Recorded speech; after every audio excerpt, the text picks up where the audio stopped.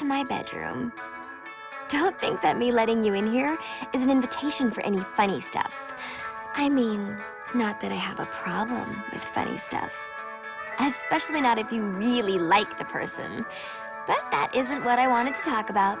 Today is, as they say in Spain, my cumpleaños.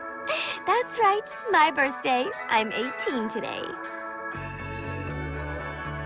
These are my girls on the San Romero cheer squad. We've gone to the Nationals 3 years in a row. But we haven't won yet.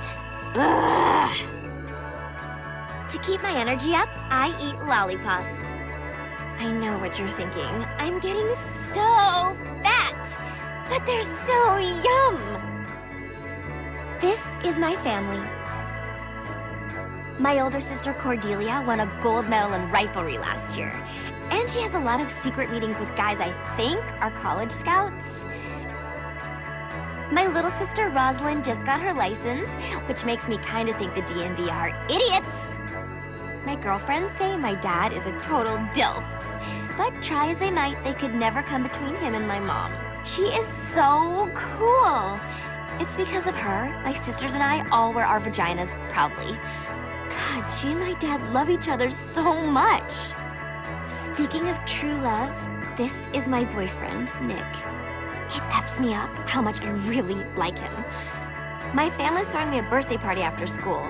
Nick is totally freaked out having to meet my family for the first time. But I'm even more freaked out for him to find out about my family.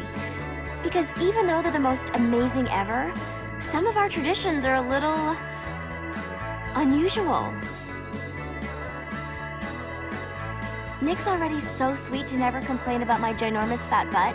If he finds out I'm the #1 world's biggest weirdo, he might not stick around.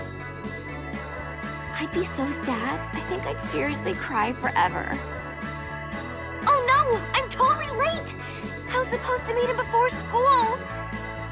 I'm so lame. Ugh. I hope Nick isn't mad. That's about the worst thing that could ever happen.